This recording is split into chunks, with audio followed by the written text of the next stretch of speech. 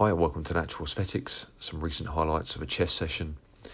My current training split is as follows: Monday legs, Tuesday shoulders, Wednesday back, Thursday chest and legs again, Friday arms and abs, with Saturday and Sunday as recovery.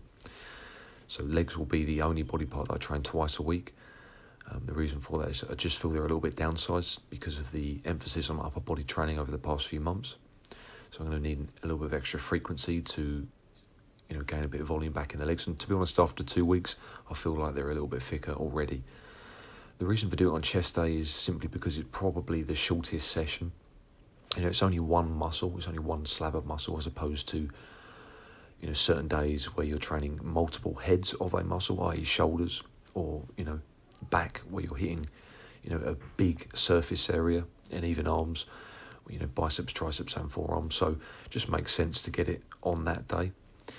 So the exercise selection, pretty simple stuff. Dumbbell incline press, worked up with 3 sets of 3 at 45 kilos, not too much of an issue there. And a set of 2 at 50 kilos.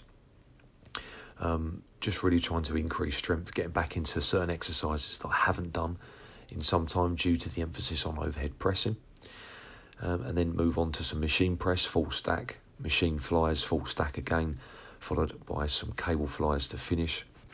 This set was a little bit too light, to be honest, but thought I'd add it in to go over some of the technique that I'm at least thinking about when I'm doing this. And that's not letting the shoulders round forward so they're in front of the chest. Kind of push the chest out while you're doing the flies, especially as you're meeting your hands together. Really important to keep the chest forwards, almost pigeon-chested, so a real strong arch in the back. Don't let the shoulders round forwards so they're in front of the chest. Very, very important, and you'll feel a much better contraction if you take heed of that.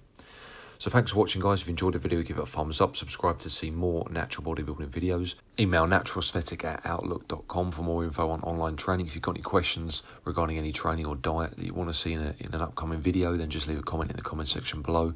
Thanks for watching. Stay strong.